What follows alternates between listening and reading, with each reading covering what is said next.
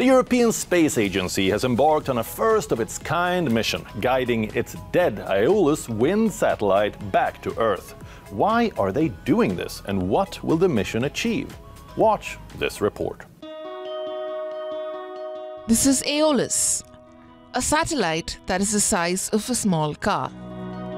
It's a dead satellite that has made a fiery return to Earth, despite not being designed for a controlled re-entry. The unprecedented maneuver has been carried out by the European Space Agency in a bid to clean up the growing space debris that is circling Earth. Launched in 2018, Aeolus is the world's first satellite to measure the winds of Earth from space. But now, almost 5 years after its launch, it's running out of fuel. Under normal circumstances, small objects like meteors burn up when they hit the Earth's atmosphere. But debris like dead satellites left at high altitudes can continue to circle the planet for hundreds or even thousands of years. To avoid this fate for Aeolus, European Space Agency used the spacecraft's remaining fuel to steer it back to Earth. The Space Agency says the attempt was part of its commitment to lessen the growing amount of space debris. Space junk is a growing problem. There are around 10,000 spacecraft currently in space, 2,000 of which are not functional.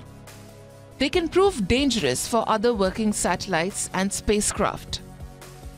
One tiny collision could trigger a big chain reaction known as the Kessler effect. Access to space is very big now. It's very open. There's a lot of constellations being launched and a lot of satellites up there.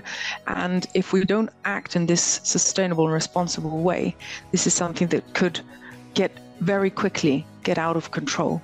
So every agency, every company that has access to space should act responsibly, and this is what we're trying to do, to set an example, and not just with words but with actions.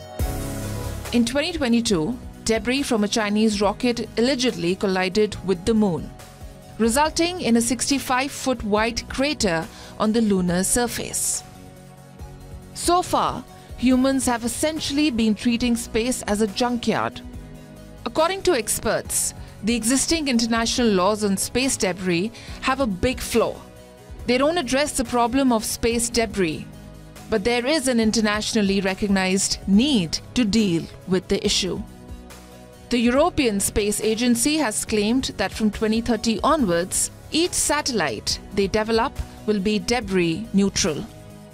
This means the new satellites that they launch will clear the Earth's orbit once the mission is complete. It's a step in the right direction.